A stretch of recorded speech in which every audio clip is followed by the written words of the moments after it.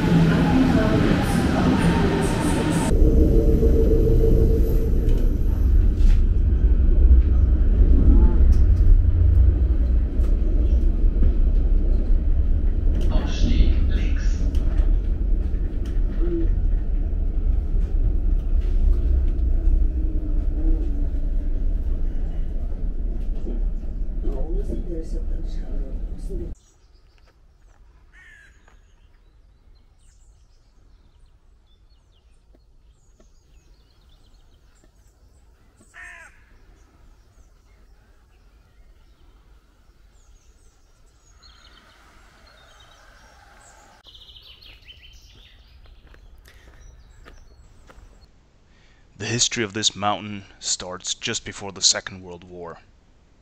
Hitler was busy planning and starting to build Germania, the new capital city for the Third Reich.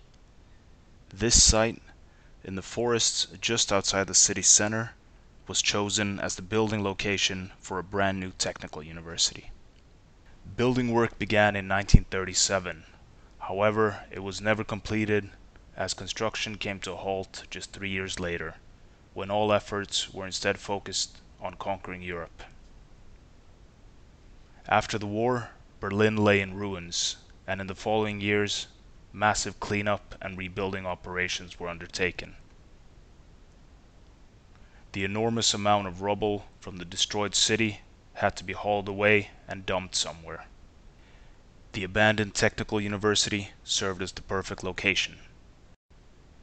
There had been an attempt to demolish the complex, but it quickly became clear that the Nazis had built their stone palaces to last. This was supposed to be the 1,000-year Reich, after all. So instead, it was decided that the building would be covered with rubble and buried. The mountain starts to take shape. Over the next decades, the pile of rubble rises to a final height of 120 meters above sea level. Today, this is the second highest point in Berlin. As the Second World War turns into the Cold War, Berlin is split up between the Western Allies and the Soviet Union. The mountain falls within the British sector of the city. It's the Americans, however, that quickly realize the strategic potential of the mountain.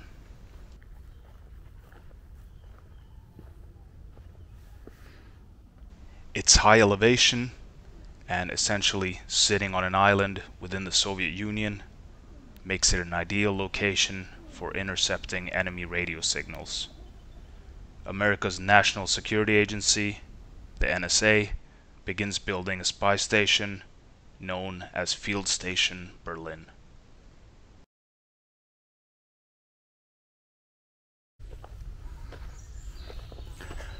Alright, we're doing our final ascent to the top.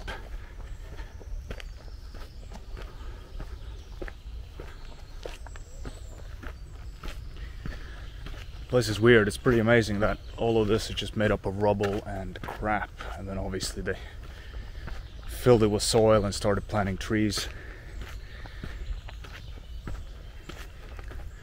After the Americans left in the early 90s, 92, it was taken over. It was used as flight control for a few years, and then after that, when it was abandoned, basically there was some attempt at a private venture. So I read something about they were trying to open a hotel or a resort. That ultimately fell through. I think there were some environmental concerns, which is pretty ironic seeing as this is a man-made mountain. But I guess nature has taken over. Here you can see the perimeter. Pretty well protected. We got 1, 2, 3 layers of fencing and some German barbed wire. Woohoo!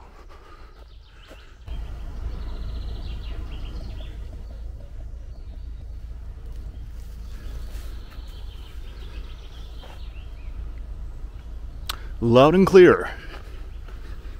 Just walking the perimeter here. See if we can spot some of the domes where the radar equipment was housed.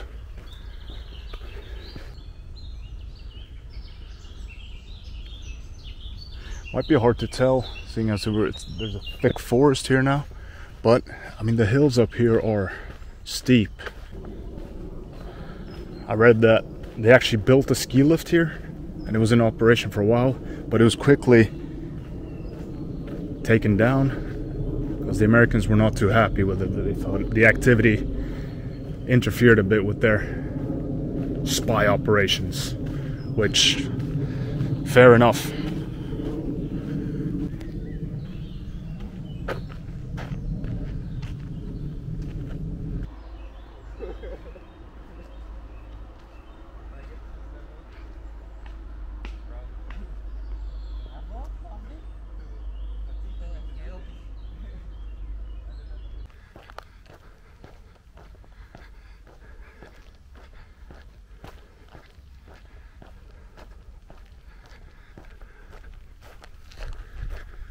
All right, let's climb this thing.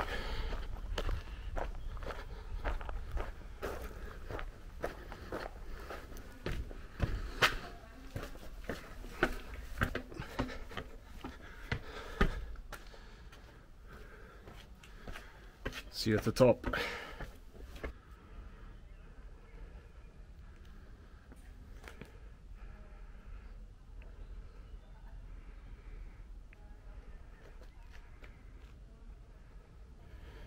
Almost there. Put these nice great stairs at the very top. So the vertigo is kicking in nicely.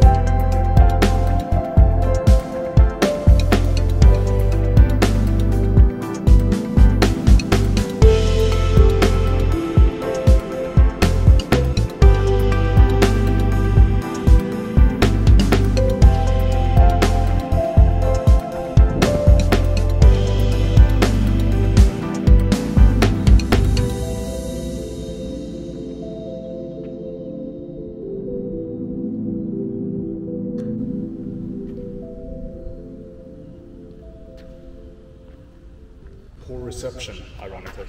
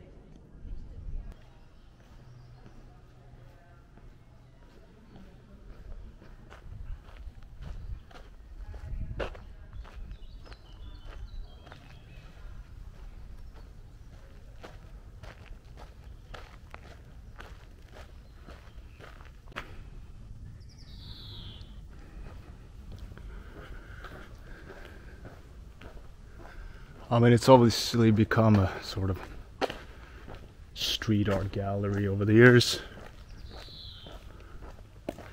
which is cool. Here we got a bit of a back alley.